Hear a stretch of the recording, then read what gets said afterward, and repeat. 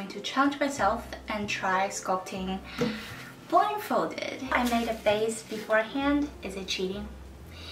It might be. In my defense, I was trying to save some time, so yeah, let's do this. Where I want the eyes to be. Okay, does it help? No, it doesn't. And now I'm going to add the nose.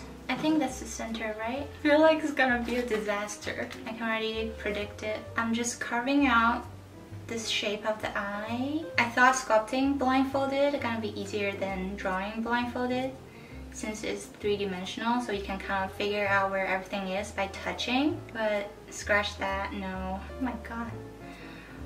Okay. Why does it feel so weird? You know, maybe you just have to be quick. You know, just go with your instinct. That's where the mouth is. I'm gonna make a smile. I'm just doing what I always do. I'm gonna pushing the clay around. It's probably just looking creepy. Before I started, I was thinking maybe I can do like a self-portrait. Where is it? Where is the cheek? Eyes, nose, lips, cheek.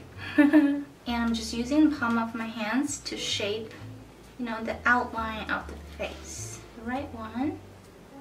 That's where the left one is. And my dimples right here.